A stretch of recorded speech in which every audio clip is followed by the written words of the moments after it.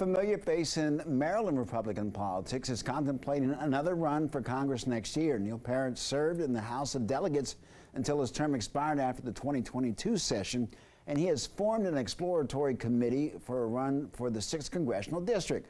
Parrott was the GOP nominee in 2022 election and lost to David Trone by a narrow margin. The district includes parts of Montgomery and Frederick counties and all of western Maryland. Since Trone has announced that he'll be running for the Senate, Parrott feels that 2024 may be his time.